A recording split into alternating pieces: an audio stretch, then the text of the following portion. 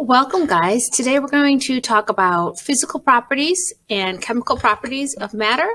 So let's start by talking about how can we describe matter? How can we talk about it and in a way that other people can understand it?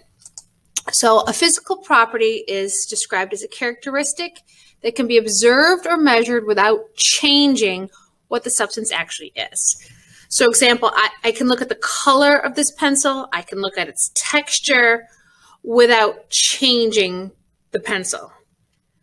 However, if I burnt the pencil, the fact that the pencil can burn is called a chemical property, but I can't see that until I'm actually in the process of converting this into something new. So a physical property is something we can see without changing the substance itself into something new. So for example, if we talked about something like mercury, mercury is a shiny metal at room temperature, will be a liquid. So that means that we could describe its texture, we could describe its color, we can describe that it will take any shape because it's a liquid, without doing a chemical change and altering what it is. It's still mercury while we're making those observations. Here's another example, mica. It's a mineral. You can dig it up in the ground. Here's a sample I have with me. You can see it's pretty clear. Its texture is smooth. It almost feels like plastic. And you can see when I pull on it, it kind of comes apart in sheets. So how it splits could also be a physical property that we would describe. Here are some more technical terms that we could use. Viscosity means basically like how resistant is it going to be in flowing. Like honey, for example, when you pour it, it does not pour really cleanly, right? It's going to take a long time. Maple syrup would also be very viscous. Motor oil is very viscous. It's a high viscosity. Conductivity, pans and metal, obviously pans made of metal, is because they allow heat to flow through them.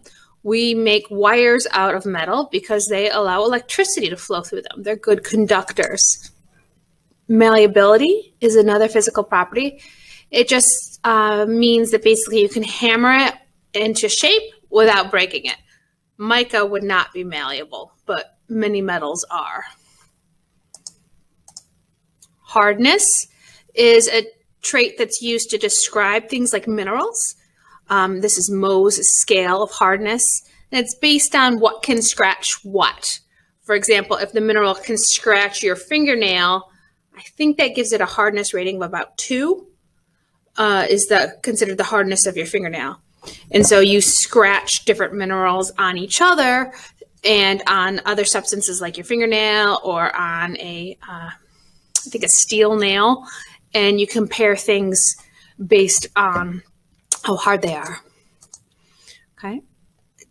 The temperature at which something melts, the temperature at which something boils is also a physical property, as well as density. So a physical property, you can only observe it without changing it. A chemical property, by the time you've observed it, it's gone through a chemical change and it's become something new. So it can only be observed while it's in the process of changing into something new with new properties. Examples of this would be burning my pencil. The pencil's flammable. Okay, paper is flammable. And once we burn the paper, it is no longer paper. It no longer has the same physical and chemical properties that it did to begin with. Another example is reactivity. Does it react with vinegar, like baking soda and vinegar? You know how it bubbles? Okay, that is a chemical property of baking soda, is that it will react with vinegar. So sometimes kids, it's helpful for them to think about chemical properties as a future tense of what will happen under certain conditions.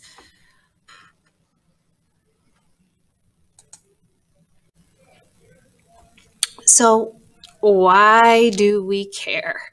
Why do we care about physical and chemical properties? Well, they can be really helpful in allowing us to identify things. In particular, a use for this would be a crime scene. So imagine that like a white powder is left at a crime scene, and there are so many different types of white powders. You think even in your kitchen, like you spill sugar and salt and baking soda and you can't tell which one it is. So one way to determine what it is if you know the physical and chemical properties of sugar, you can run some tests on this unknown thing to see if it matches sugar. That could then be used to link a suspect to the crime scene. Okay.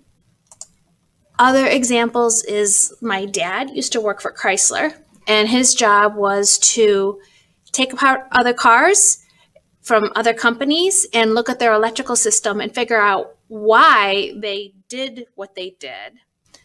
And as part of that, he needed to figure out what the substances were made of. And if needed, they would have to run physical and chemical property tests on the substances to figure out what it is. And that would help them to figure out why the competitor did what they did. Okay. Another reason that it's helpful to know physical and chemical properties is that it helps you make good decisions about what you're building with. For example, in the 1970s, there was a lot of children who got severely burned and had to be hospitalized because of the pajamas they were wearing when they were in a house fire. Certain types of pajamas will melt against the child's skin and cause extreme burning. And so that was a chemical property of the pajamas that has since been outlawed, that we can't make pajamas, kids' pajamas in particular, out of that particular material, because if they were in a fire, they get so badly burned. If you were going to build a building, you better well know the properties of the material you're building with. For example, most metals will expand and contract with heat. And if you don't know how much it's going to expand or contract, and you didn't allow for it in your building design, that whole building might collapse. Similarly, if you are building a deck at your house, you want to know how much those boards are going to expand. If you put them too close together, they're going to crumple up. So it's very helpful to know physical and chemical properties of material.